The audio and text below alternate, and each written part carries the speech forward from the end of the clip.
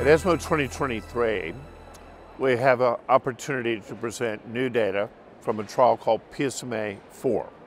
Now, the PSMAfore trial was conducted in metastatic castration-resistant prostate cancer, but all the patients are taxane-naive. Very important. What we have done is to compare two agents, two classes. One is PSMA lutetium, and the other is a second hormone, either abiraterone or enzalutamide. Now, in order to determine who's qualified for the study, we did a PSMA PET scan. It turned out that 92% of the patients who got a PSMA PET were actually eligible for the study. We randomized 468. The primary endpoint was radiographic progression-free survival or death. I'll just call it rPFS. And it turns out it was a significantly positive study.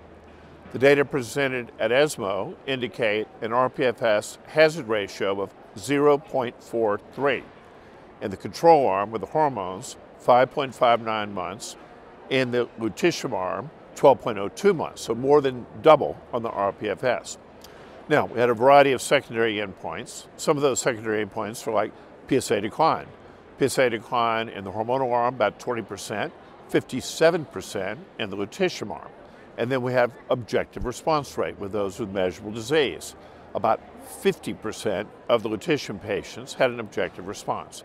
We had a variety of other secondary endpoints, but the one that was most important was the crossover adjusted overall survival.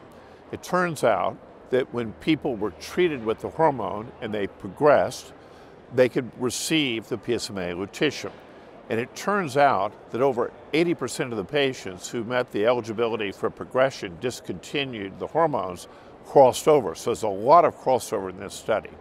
The crossover adjusted overall survival was 0.8. Now those confidence intervals did overlap once, so that's not statistically significant. Adverse event rate was, believe it or not, grade 3-4 lower in the lutetium arm.